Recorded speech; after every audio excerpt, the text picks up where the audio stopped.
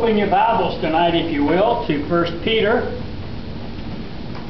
to the Word of God, and let us step into the Apostle Peter's epistle in 1 Peter to the pilgrims of the scattered Jews in Pontus and Galatia and Cappadocia and Asia and Bithynia, the elect according to the foreknowledge of God, to the Father in sanctification of the Spirit for obedience in the sprinkling of the blood of Jesus Christ.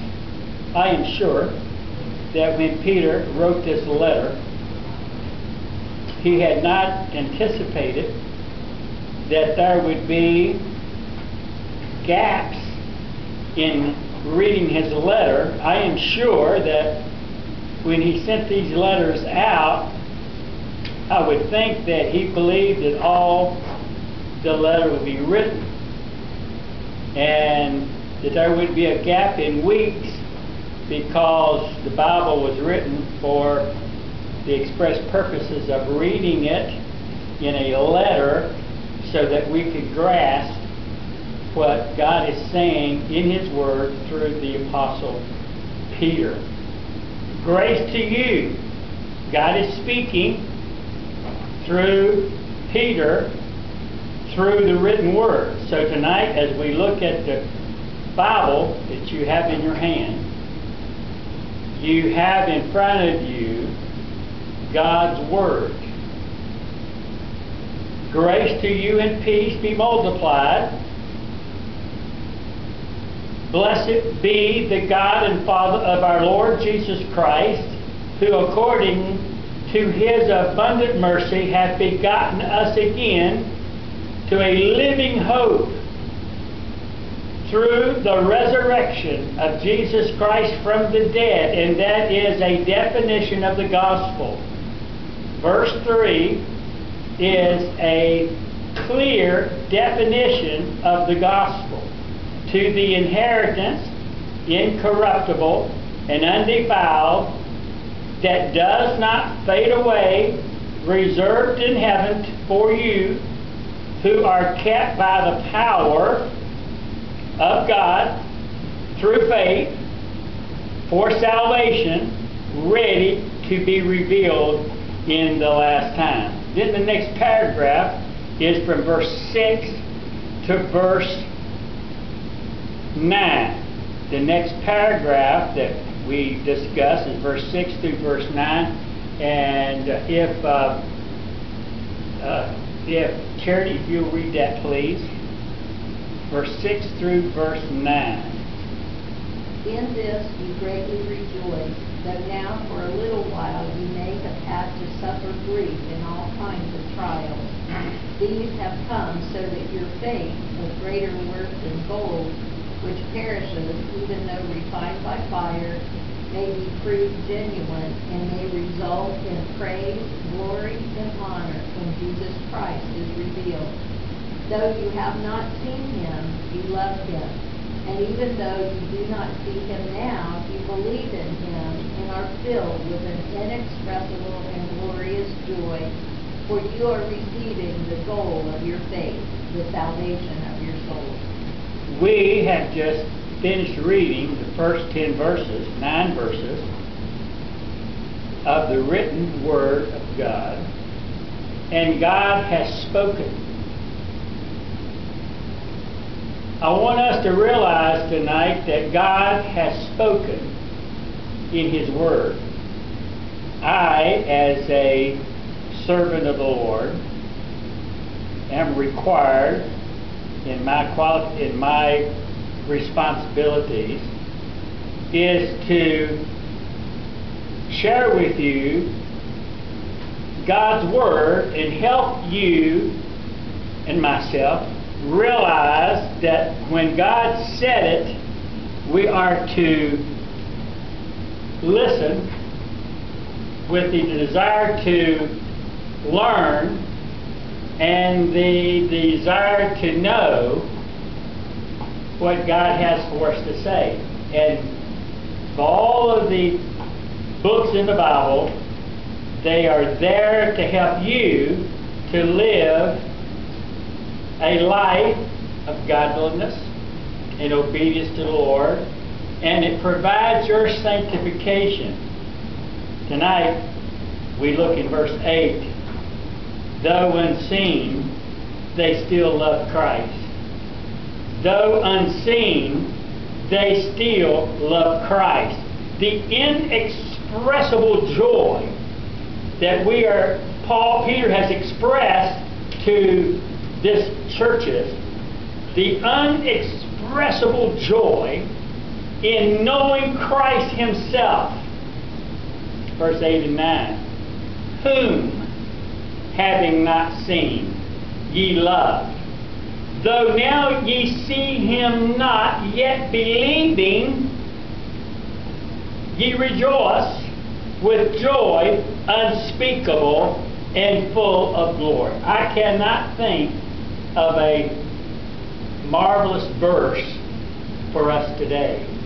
You find joy in sources of joy comes in, verse 6, a protected inheritance, a proven faith, and a promise honored, and then number 4, a personal fellowship.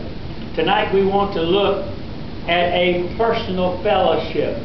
There is where we can have an inexpressible joy of a personal fellowship. Why do you rejoice? Why is there joy? The text tells us, because you love Him and because you trust Him.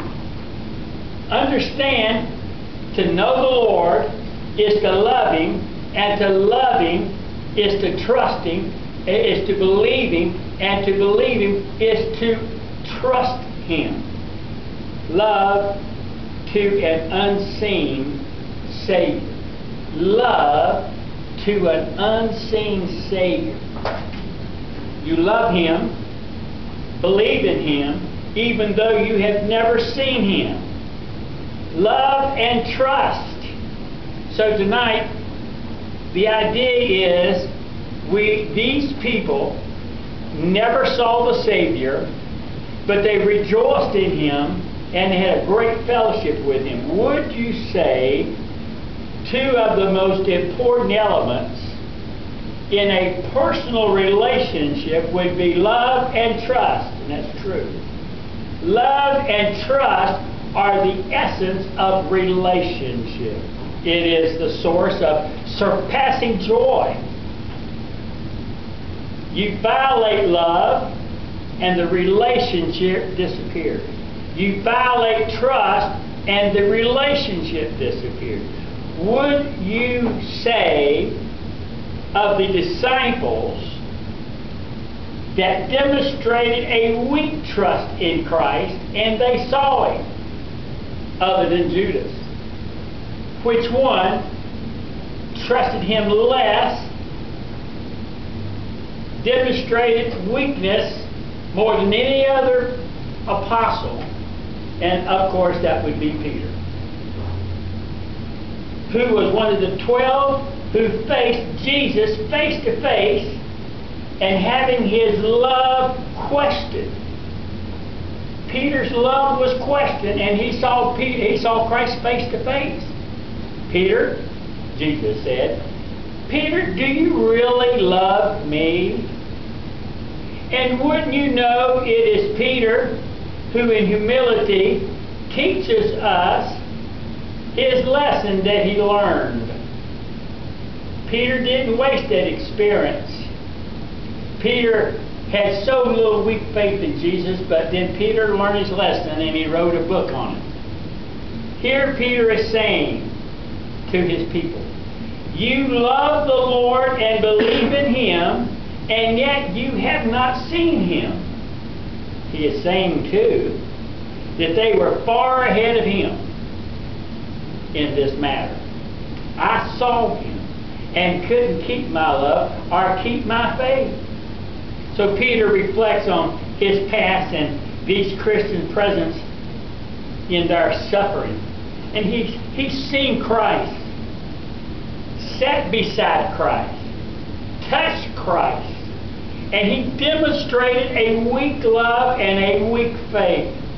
And they had never seen Christ, nor had they talked with Christ, yet they had a strong faith and a love that was real in the midst of some kind of trials which Peter failed.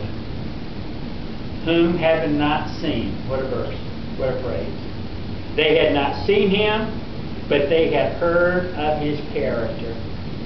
They had heard of his preaching.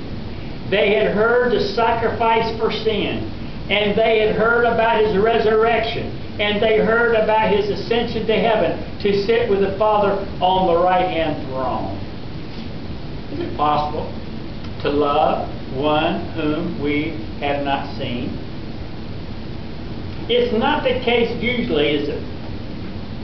They had never seen him face, never touched him. They never sat down to eat with him. And yet Peter says, you loved him. It is a present, active verb. And it's very important when you're doing Bible study is to learn the tense of the verb.